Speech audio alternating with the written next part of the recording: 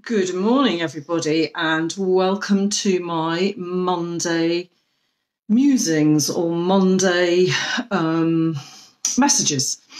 And for those of you who don't know me, my name's Rebecca, and I use homeopathy and QTT personal development methods, coaching and mentoring to help you and your family to be as healthy and as happy as you can possibly be and stay that way.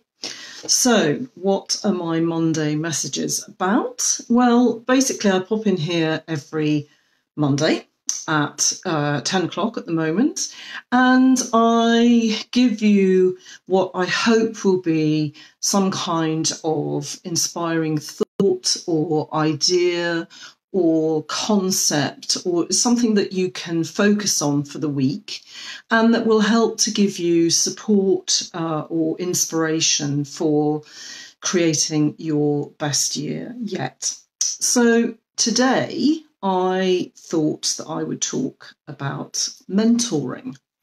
And actually, for those of you who are already listening, and I can't see who you are today for some reason, if you are, then you might want to just let me know that you can hear me. So just give me a thumbs up or a heart or a comment even, that would be lovely. So I just want to make sure that you can hear me. So I don't know why I can't see who you are. No, just let me do that. No, that's not working. Okay, so hopefully you can hear me, so I shall carry on. So today we're going to talk about mentors. And there have been a few things this week, actually, or over the last couple of weeks, that have put me in mind of my mentors and mentoring in general. The first one is that for about a decade now, I've been supervising and mentoring students of homeopathy from the college in Cork and Dublin. And I help them by supporting them in their final case studies that they have to submit at this time of year. So they're all racing a bit to hit the deadlines in order to graduate. So pretty much every day last week, I was talking to a student of homeopathy. So it sort of kept me in mind of my role as their mentor, if you like. So my role, which is along with the definition of a mentor, is that as a practicing homeopath of some years myself, that obviously I have expertise in that area. I've also been trained in how to ask the right questions so that people can access their own skills and resources. But also I'm qualified in that area to give advice, obviously. So, and that's really the definition of a mentor is somebody who has expertise in a particular area, who, who you find inspiring or who you have respect for, or who helps you to get through any problems, to be able to access solutions and be inspired by. And that relationship doesn't have to be with somebody who's older than you. It can be, age is immaterial, really. It's all down to the expertise of your mentor. So I've had a few mentors myself over the years, and there are kind of three who really stand out for me above the others. And the biggest one for me is in my homeopathy, and was actually my original teacher of homeopathy, the principal of my college that I trained at. Fantastic man called Robert Davidson. He was unique, really. There was nobody like him, and he changed my life. He really opened my eyes to so many things, and he taught homeopathy and practiced homeopathy in a very unique, open, inclusive, engaging, practical way. And whenever I get stuck, whenever I have a very difficult case, or perhaps I'm not feeling at my best and I feel a little bit overwhelmed, then I still, to this day, would ask myself, well, what would Robert do? And I go back to his notes. Sadly, he's not with us anymore.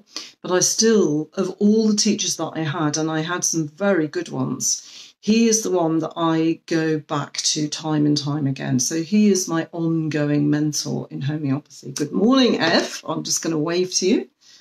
There you go. And I'm also blessed, and Ev knows who I'm talking about here, to have a very much alive mentor in my self-development, my personal self-development, and in my business as well, actually. And she lives in Limerick, and she's somebody that I would go to on both for her teachings and on a personal level on an ongoing basis. So she would be very much an active mentor in my life. And finally, this week I was brought to mind a mentor that I have in one of my hobbies, which is oil painting. And that is a wonderful local teacher, Daniel, who's an artist. And I took up painting 2 years ago, I think it was, after a long, long gap. And he is really inspiring as a teacher. He's also very, very good at coaching me and the whole class to gently just keep pushing out of my comfort zone and expanding what my comfort zone is all the time. So I'm being encouraged by him to try new things, new techniques, new colours, new types of paints, new subject matters.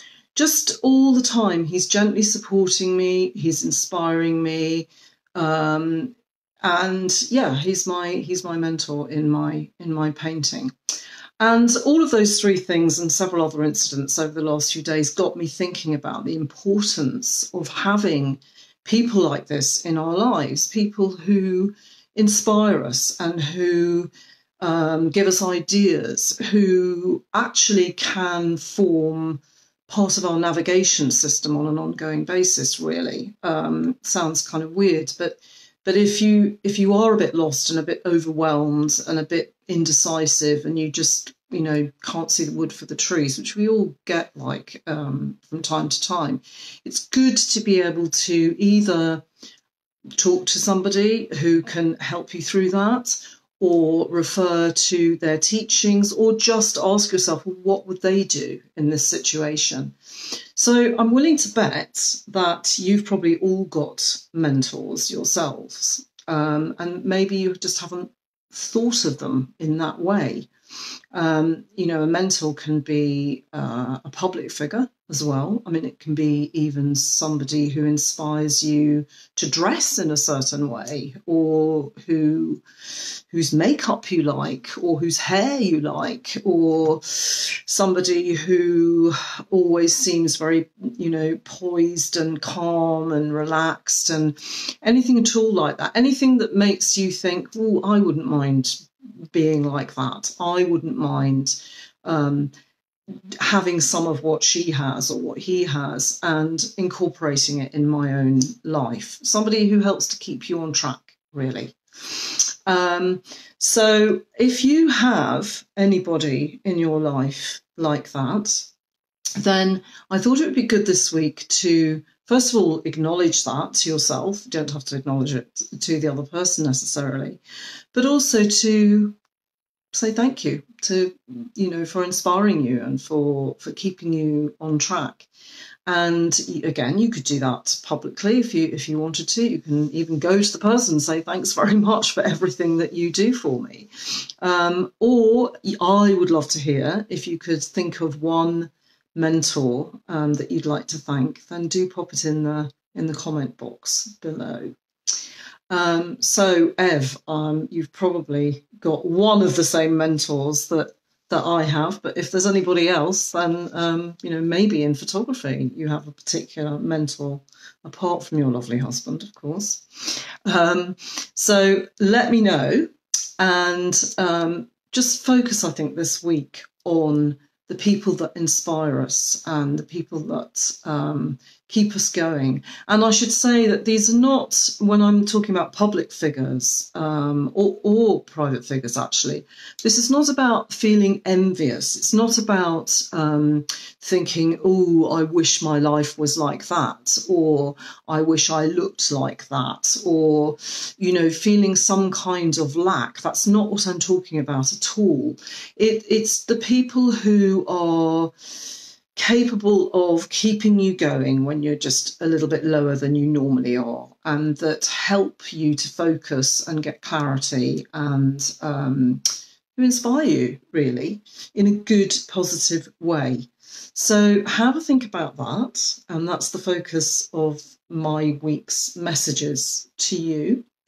And if you are interested in working with me on a mentoring level in anything you like, then do pop onto my website. That's www.rebeccaatkinson.com, and the address is in the post somewhere around this video.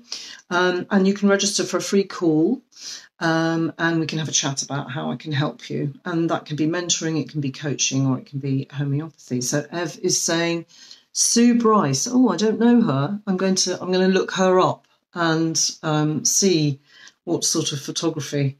Is she a photographer? I assume she's a photographer. I will look up her work because I love photography, and I particularly love Ev and Keith Woodard's work. So I could say that they are both kind of mentors for me in appreciating photography. So there you go. Let me see, have I remembered everything? Yeah, I think that's it, really. It's just a quick reminder to thank the people who inspire us and who give us ideas and keep us on track. So let me know any mentors that are in your life, and maybe give them a quick thank you in the comment box below. I hope you have a really inspiring and ideas-full week, and I shall see you next week around 10 o'clock for next week's Monday musings. Okay, thanks very much for listening. Bye-bye.